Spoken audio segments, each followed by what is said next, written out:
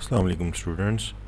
Today our topic under discussion is another viral disease named as Rinderpest, or also known as cattle plague. Rinderpest was a disease of cloven-hooved animals characterized by fever, necrotic stomatitis, gastroenteritis and lymphoid necrosis, and in animals high mortality.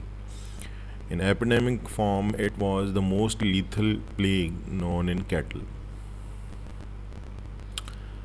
Coming towards the historical importance of this disease, the need to combat rinderpest provided the impetus for the establishment of first modern veterinary school in Lyon in France in 1762.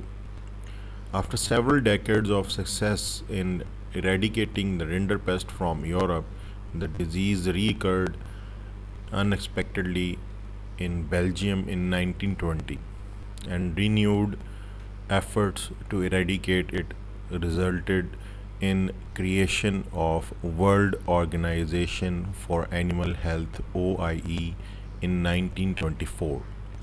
After the creation of Food and Agriculture Organization (FAO) of the United Nations in 1946, the OIE and FAO signed a cooperation agreement in 1952. Thereafter, the two organizations were major participants in several worldwide campaigns to combat rinderpest, which culminated in global eradication of the disease in 2011. In fact, the last reported rinderpest outbreak occurred in Kenya in 2001, but a 10-year active surveillance period was necessary before global eradication could be declared. Rinderpest is only the second viral disease after the smallpox to have been successfully eradicated worldwide. Coming towards the etiology of rinderpest, the virus is a morbillivirus closely related to the viruses causing pestis, despottitis, ruminants, and measles and canine distemper. Strains of varying virulence for cattle occurred and could be differentiated genetically. However, a single serotype of virus existed, and a vaccine prepared from any strain could protect against all the strains. Coming toward the transmission, the rinderpest virus is shed in nasal and ocular secretions and can be transmitted during the incubation period 1 to 2 days before the onset of the fever.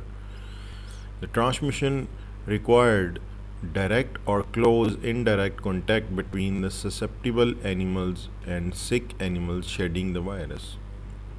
The role of fomite in transmission was negligible because the virus is fragile, being inactivated within 12 hours of exposure to the atmospheric heat and light.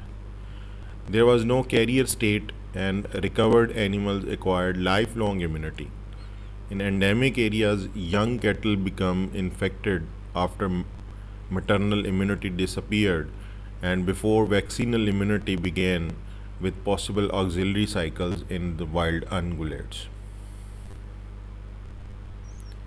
Coming toward the clinical findings, after an incubation period of 3 to 15 days, fever and then anorexia, depression, and oculonasal discharges develop, followed by necrotic lesions on the gums, buccal mucosa, and tongue. The hard and soft palate were often affected. The oculonasal discharge became mucopurulent and the muzzle appeared dry and cracked. Diarrhea, the final clinical signs, could be watery and bloody. Then the period of recovery was prolonged and could be complicated by concurrent infections due to the immunosuppression. Morbidity was often 100% and mortality was up to 90% in the epidemic areas. Now, pathological lesions occurred throughout the gastrointestinal tract and upper respiratory tracts, either as areas of necrosis and erosions or congestion and hemorrhage can be seen, later creating classical presentation of zebra stripping in the rectum. Then the lymph node could be enlarged and edematous with wide necrotic foci in the pair patches. Histological lesions include lymphoid and epithelial necrosis with viral induced intracytoplasmic and intranuclear inclusion were often seen. Here you can see in this animal the mucopurulent conjunctival discharge is seen, and here you can see the oral lesions. This is the necrosis and fibronecrotic exudate in the small intestine.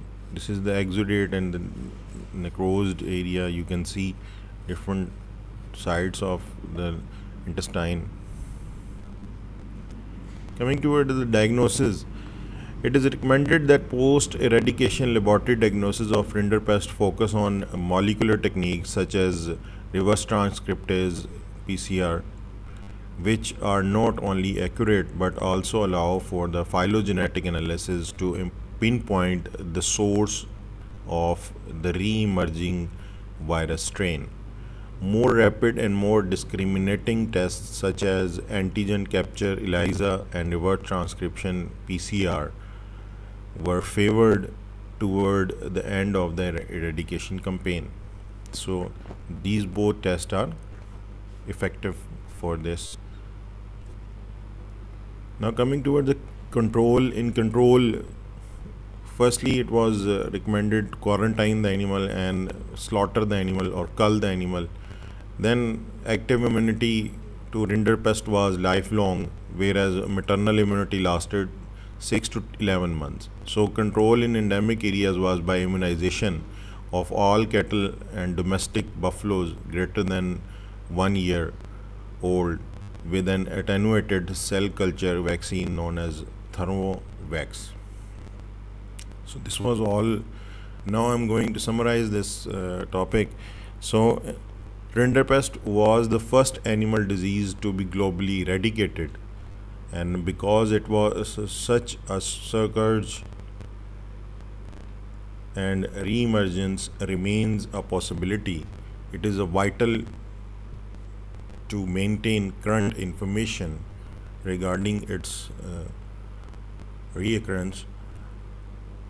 Rinderpest was a viral disease of cattle and other ruminants, domestic and wild animals, characterized by fever, erosive stomatitis, diarrhea, and high morbidity and mortality.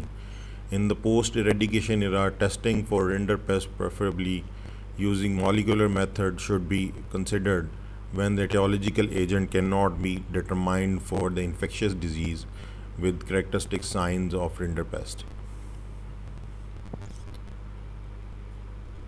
This was all. Thank you so much.